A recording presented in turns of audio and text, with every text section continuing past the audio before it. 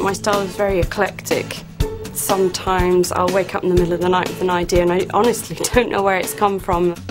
The Sims 3, it's fantastic. They've made a huge effort, I think, to make it accessible to people who don't have the time, necessarily the patience, people who don't want to read tutorials. They've made it so they can just jump right in, pick a pattern, pick a colour and go. The Create a Sim tool is very exciting and I think there's going to be a lot in it for players. We want to individualise them, their clothing, their eyes, their skin tone, their hair. I suppose the key starting point when designing a sim for me is the colour, the skin tone, because that defines them. If you've got a green sim, if they're sort of yellowish green, then they're kind of outer worldly looking. If they're sort of more silvery green, then they might be an elf character, or if they're blue, then they're perhaps going to be a genie.